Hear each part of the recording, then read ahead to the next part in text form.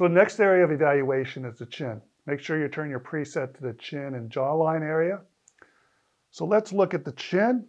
And one of the main things that you see in the chin is this midline raphe. And I want to show you it's right here. So this is an area, it's almost tendinous. It's where the muscle attaches to the bone. And on either side here, you see the mentalis right here and right here.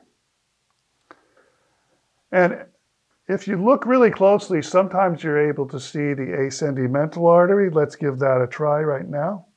So let's turn on the vascular, the power Doppler. And I'm going to turn the gain up.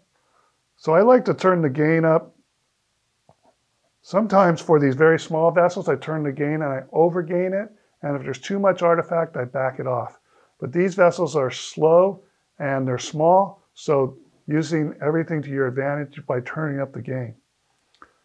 And what do you see? You do see the ascending mental artery. That's usually going to be right there. So it's usually 6 millimeters off the midline, and it's paramedian.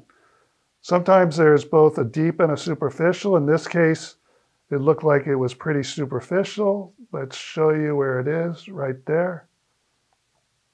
So you see the midline is over here. So this is paramedian. But usually we're injecting in the chin, we're injecting deeply, so it's safe to inject deeply on this patient.